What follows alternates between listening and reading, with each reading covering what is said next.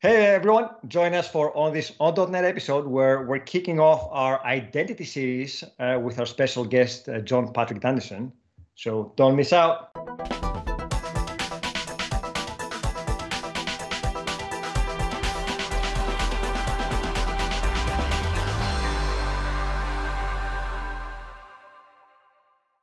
Welcome everyone back to the on.net show. Today I'm really excited because we are actually kicking off a brand new series around the Microsoft identity. And for that, I brought my very good friend, JP Dandison, or John Patrick, to talk to us about the Microsoft identity and what it is and why should developers care about it. Hey, John, nice to have you on the show.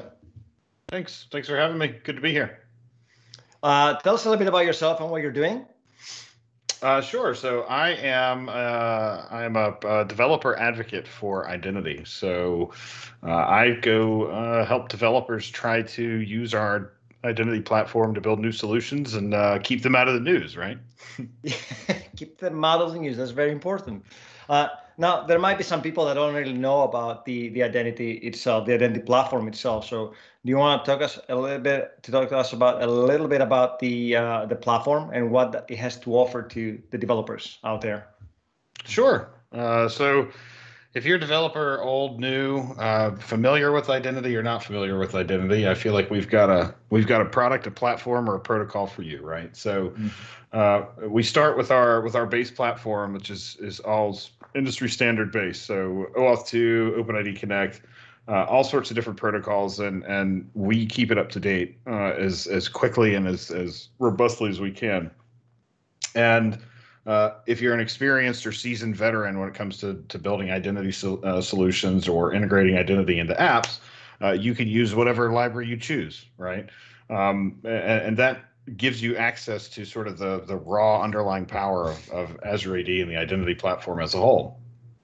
And then when we think about what it is that we're going to be accessing, we look at all the different types of identities we can support. So, of course, we have things like work and school accounts with Azure AD, things that you might use to sign in with Office 365 today. So if you sign into your email or into SharePoint or Outlook.com, something like that, that's most likely using an Azure AD account, and that's an account that your apps can, or your users can use to sign into your apps as well.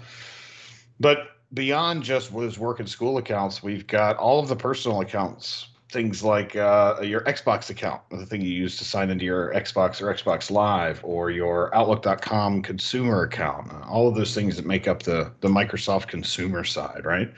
Right. And then beyond that, if you're building a new solution and you want users to come in from wherever, we've got external identities and also something called Azure AD B2C, which lets you bring users in from virtually any standards-based identity system. So wherever you are, whatever kind of app you're building, we most likely have support for getting those users into your apps and giving you a way to control and manage access and manage those identities without having to host a password database yourself.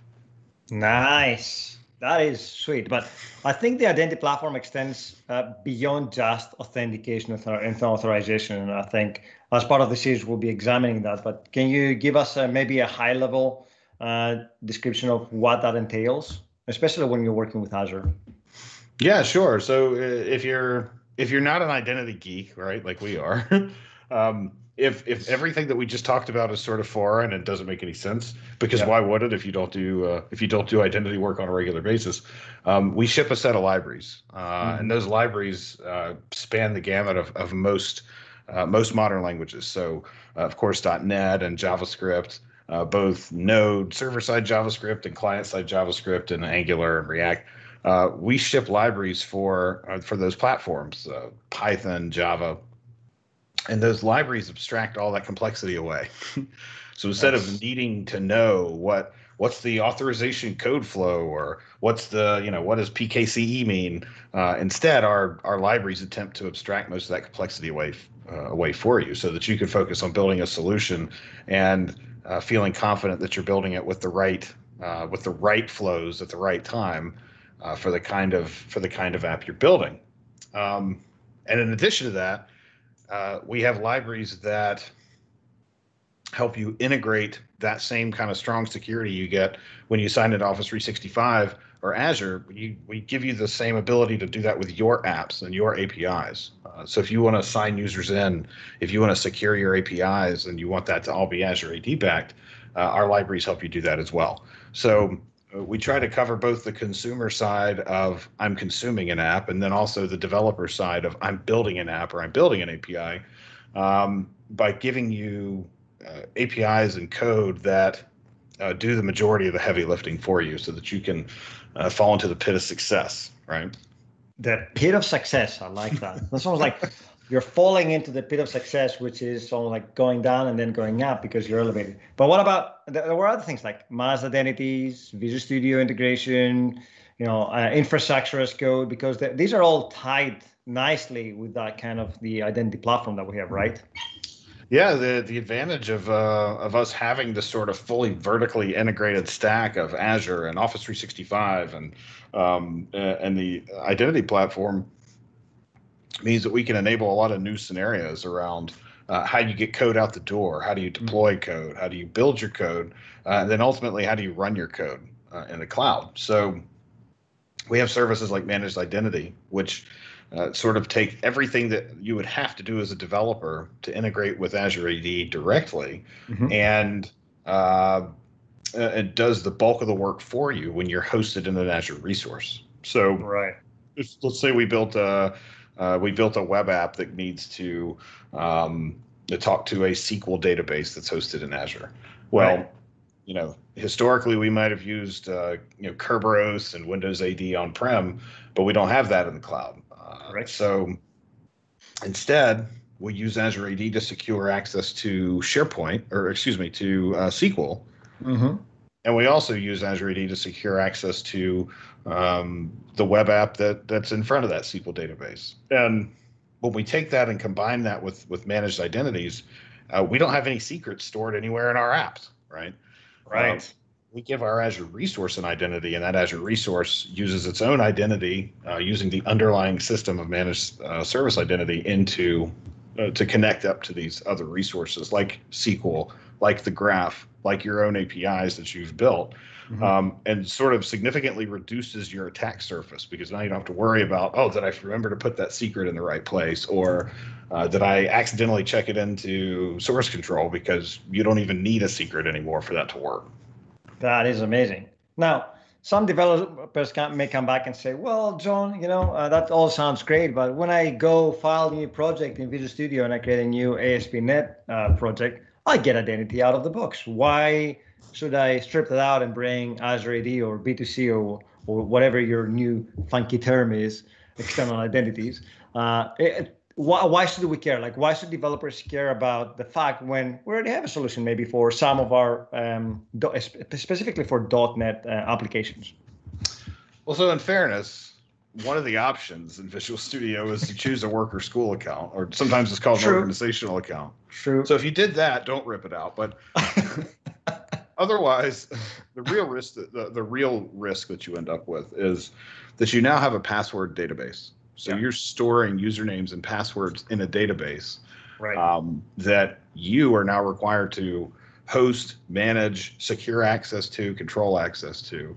But then you also have all of the lifecycle commitments that you have to make of, is this user still active? How do I delete this user? How do I do things like enforce MFA on this user, or only enforce certain rules to apply for me to access this application? All of that kind of work is stuff that you would have to build on top of having this new sort of operational security aspect of, well, I've got a password, or I've got a database full of usernames and passwords, and of course that makes you a hot target on the internet, as as Troy Hunt's 10 billion identities or whatever he has in his in the have I been pwned database goes to show, right? Yeah, you don't want to make the news, right? So that's the whole point. You abstract, you delegate this user management, the authentication, the multi-factor stuff into a system that is already ready for you to use out of the box with a myriad of SDKs and examples and samples. And all you have to do is just pull the right components into your app and you're done.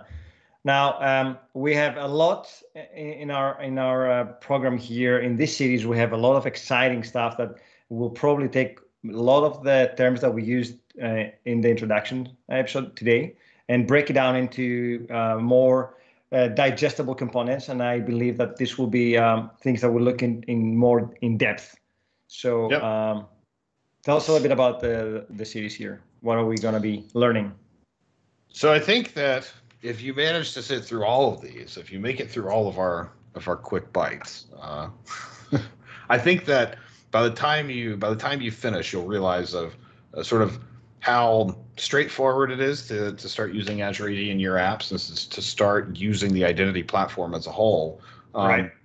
To really build apps that you can have confidence in the security in, and also important that your security teams and your infrastructure teams can have confidence in too, right? The stakeholders of your apps, be it internal line of business apps or external apps that your customers are going to be using.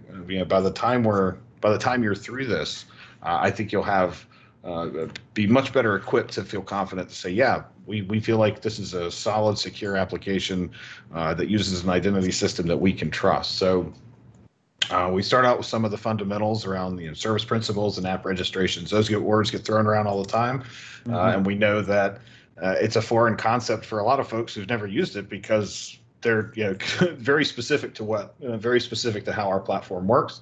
And then we look at some of the SDKs of how do we tactically integrate with the app. What are we doing in order to enable authentication in our app, or to get tokens to go and talk to different services, be it our own services that we've built, or the Graph SDK, or the Graph APIs, or the Azure Management APIs, or the Office APIs, but mostly the Graph. And then we sort of move into more operational and deployment type questions of how do we manage app secrets, right? Like how do we use things like managed identities to talk to Key Vault to go and get security keys for resources that just use a static key, something like a Cosmos database, right? Right. And then lastly, we're going to get down to really where I think a lot of the value is, which is in Power Apps and in .NET Core, where you as a developer have the ability to start pushing other people in your organization to say, hey, instead of me building this app and having to own it and maintain it for you, I'm going to give you an API, and you, power user, can go and build an app that solves the business problem that you need, and you can own it, right? Yes. Yeah. So, yeah, it's a lot. I'm excited. I think it's pretty cool. Yeah, and you don't have to consume all of them. I'm pretty sure there will be specific components that you might be interested in more or less into this series, but we give you everything, and then you can choose the right things that will make you successful when it comes to working with the identity platform and your applications. And I think there's one more slide that actually shows you how you can get in touch with our team. And this is all about, we beyond the on.NET series, we also have a weekly Twitch stream where we tackle most of the stuff that we discussed today and then more. And you can reach out to us on Twitter as well if you have any identity questions or any questions whatsoever. I'm not promising that I can solve all the answers, or JP will be able to solve all your problems, but we can try for sure. We certainly try to solve each other's problems all the time. So. That is true. Well, JP, thanks very much for coming on this episode, and thanks for helping us kick off this exciting series.